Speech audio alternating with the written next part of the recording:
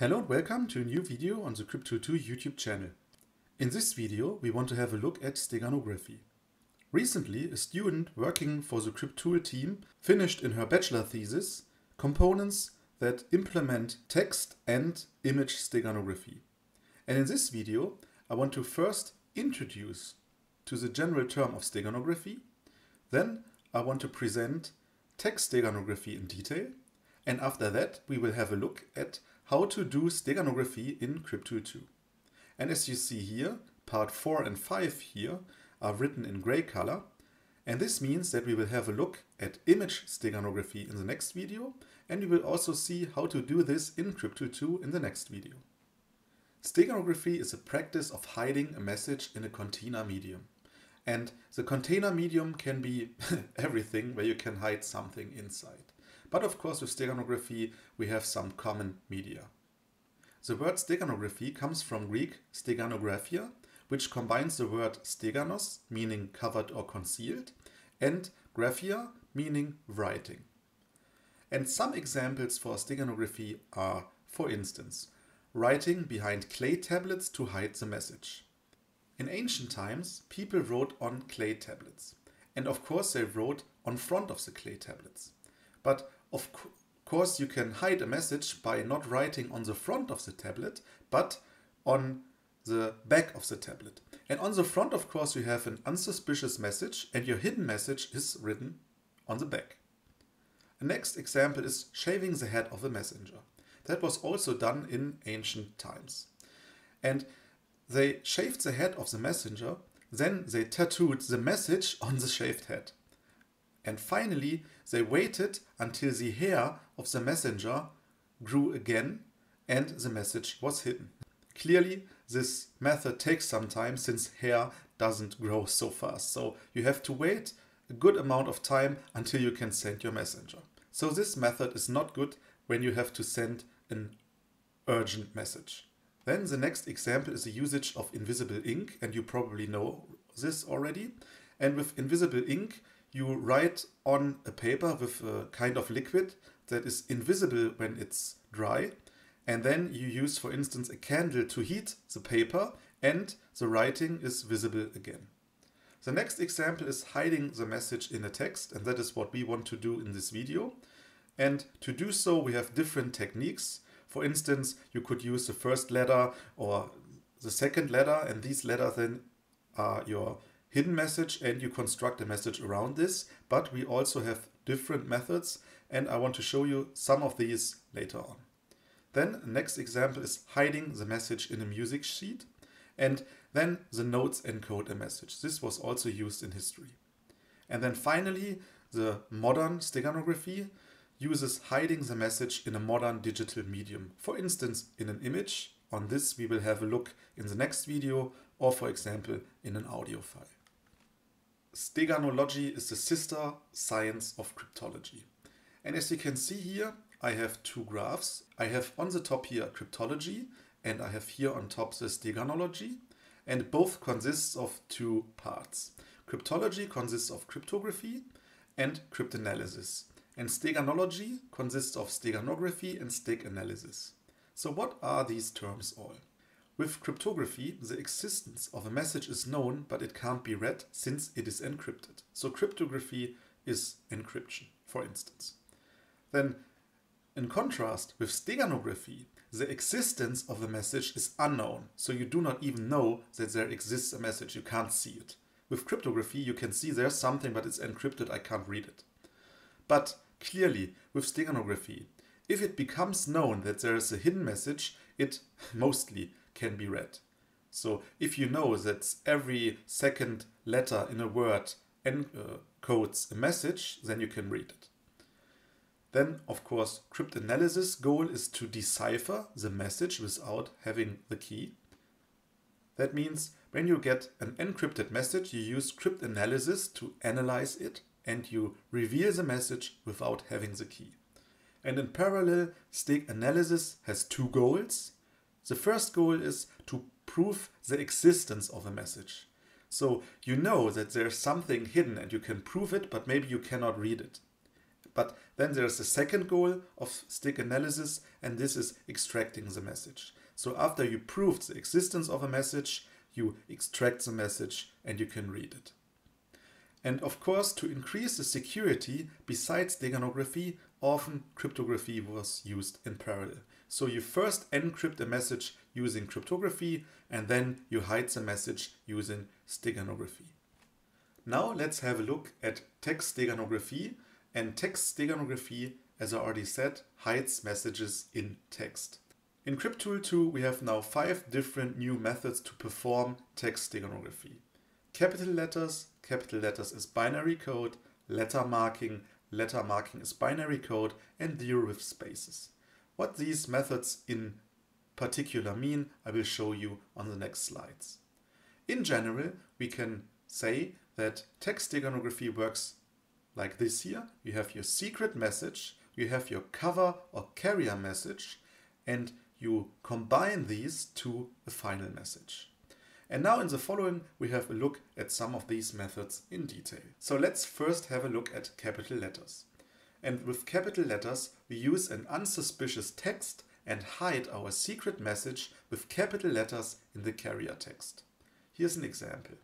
Our carrier message is, "Today nothing special happened, the front line was quiet, Company Bravo takes it easy, only a few shots were fired, many men are on their way home, we stay calm." When you are the enemy and you receive this message here, you intercepted it and you read it, you see, nothing special, so just keep quiet, nothing happens. But the secret message here is attack tomorrow. And how do we hide this using capital letters? We go through our text and we search for the first A and we make it uppercase. Then we search for the first T, make it uppercase. The second T, make it uppercase. And to make it a little more complicated, you can remove, for instance, the second T. I think I forgot to mark this here red. So this is the second T, then we have A, C, and so on. And you can read attack tomorrow. And clearly, when you receive or see a letter with this message, then the uppercase letters, they just jump in your face. So it's not a very secure method, but it's one method, and you can implement or you can use it in CrypTool 2. Now we make it a little more complicated to get the message out, and we use capital letters as binary code. And we do the same as with only capital letters. We use an unsuspicious text and hide our secret message with capital letters, but this time is binary code. And that means that an uppercase letter encodes a 1 and a lowercase letter encodes a 0 in our carrier text. And here's the example. We have the same message as before and the same secret message. But instead of marking all the letters here of the secret message as uppercase letters in our final message, we encode each of these letters with 8 bits. So we have 1, 2, 3, 4, 5, 6, 7, 8 letters that are 8 bits now. And when we have an uppercase letter, this is a 1, and a lowercase letter is a 0. And now our text looks a little more complicated.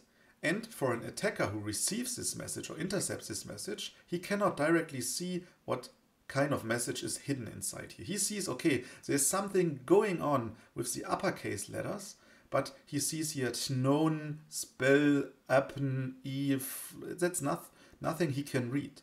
So encoding it as binary makes it for an attacker more difficult to reveal the message. But of course, if he knows that a binary code was used, then he can also extract the message. Now let's have a look at marking letters.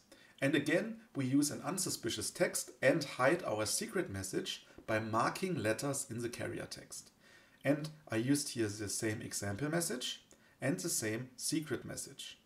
But instead of using uppercase letters to mark our message here, we just use dots. So we make a dot below each letter that we use for our secret message.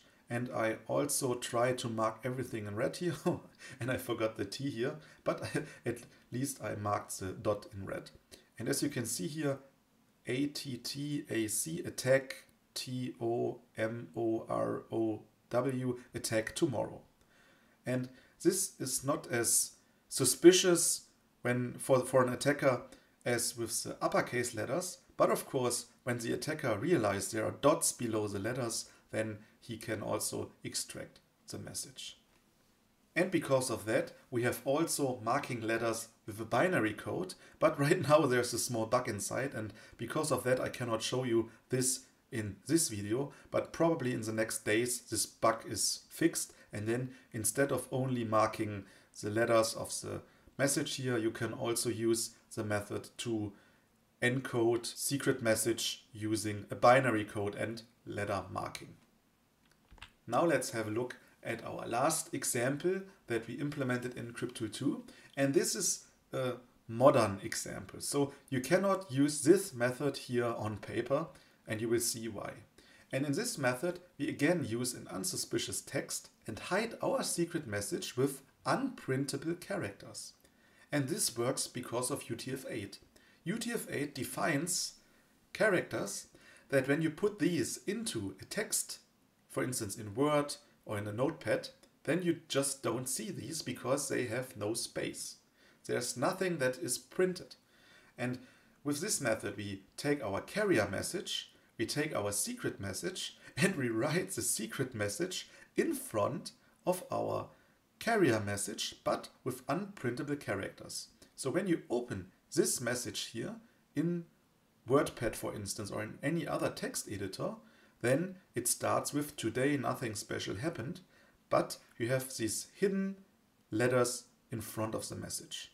Clearly, when you open this message or this file then, this text file for instance, with the hex editor, then you see that in the beginning there are some bytes that are not ASCII, or you see that these bytes are not letters, and then you see there's something in front of the text, and then you can also extract the message. Now let's have a look at the new text steganography components in CrypTool 2. I'm here now in CrypTool 2, and I want to show you our new text steganography components. And to find the components, or to find the templates of these, you go to the template section here and you search for text steganography, or just text steg is enough. And then we have here different workspaces or templates, and I start with text steganography with capital letters. Then I resize this here. And now what do we have here? We have our cover text here, we have our secret message here, then we have a text steganography component for hiding our message, we have the final text, and we have the extracted message here, which is extracted also by a text steganography component. And I just click on play here, and then we see this here is text steganography with uppercase letters, and it hides our message in the text, and the text steganography component does the same as I did with my slides. It shows you the message, and it also marks the characters that are used to hide the message. And then you could copy your text with the hidden message here. And since it's a very long text, the uppercase letters look not so suspicious at first. And of course here the text goes, as I already said, in this component here. And this component extracts our secret message. Now let's have a look at another example, and we have text steganography with capital letters binary mode. This template looks quite familiar. It looks like the template I've just shown you before, but instead of using text steganography with uppercase letters or with just uppercase letters, we use text steganography here with uppercase letters and binary. How does this look like? I click on play, and now you see that we have our message here hidden in the first part of the text. Then we have the second part where there's nothing hidden, and it is encoded using a binary code. And then it's again extracted here, so we see our secret message, and we see here that the binary encoding led to uppercase and lowercase letters in our Stego text. And when you want to hide a message this way, you could put some other text in front of this, for instance, with correct uppercase and lowercase writing, then this text in the middle, and then you could put another text with uppercase and lowercase that is correct after this. And then, of course, we have only to tell the receiver where he or she has to start to read out the message. And as you can see, we have read out secret message. Now let's have a look at text steganography with letter marking, and we cannot have a look at the binary mode as I already said, but we can have a look at text steganography with letter marking. And again, the template looks quite familiar, and let's just start it. And we have here again an unsuspicious text. We have our secret message, and the component hides the secret message by marking letters with a dot below. And when we have a look at our Stego text, we see that this even looks less suspicious. We have some letters here, but at a first look at this, you may not notice these dots. And of course, with the same component, we can extract this secret message. And let's have a look at the settings of the component. And we can, for instance, choose here hide or extract as an action. Then we can choose the mode we want to have. And the marking is not only dot under the letter, but dot above the letter. When I restart it now, we see that the dots are now above the letters, but the extract component clearly cannot extract it since this is still set to below the letters. So we have to change this also to above the letter. And again, we can extract our secret message. So you could even use this component here to hide two messages at the same time using the dots below and the dots above the letters. Now let's have a look at our final new text steganography implementation in CrypTool 2, and this is text steganography with 0 with spaces. And again, the same template or the same template layout. And we have here the action, which is hide 0 with space and an offset, and the offset tells us where we want to hide our text inside the carrier text. Let's have a look at the presentation. And here we see we have the weather is lovely today, that is our carrier text. And then we have hello encoded at the beginning as binary with 0 with spaces. So we have marked this in different colors that you see ones and zeros. And this is a hidden message. The Stego text that comes out has 67 characters, but the original message has only 27 characters. So you see here a difference, and the unprintable characters are at the front of the message. And of course we can extract the message here. What else can you do here? You can go into the settings and you can change the offset, for instance to 5. Now let's have a look how this changes. And now we see that our hidden message is between the W and the E here. And clearly the extract component or the text steganography component to extract the message cannot extract it because it expects the message at the beginning. So we have to stop this here and change it also. I think it was 5. Yes, it was 5. Now the offset for the extraction is also 5. And when I press play again, we can extract the original message. And this was everything that I wanted to show you in this short video. I hope you liked it. If yes, please give a thumbs up. If no, you know what to do, give a thumbs down. And maybe you want to try these components on your own. So to do this, you have to download the current nightly build of CrypTool 2. It's not yet in the release, but in the next release version of CrypTool 2, these components will be also available. Also, in the next week, I want to have a look at how to hide data in images. We have also 2 new components or 2 new methods in one component to do so. So have a look at this video in the next week. So thank you very much for watching and see you in the next video.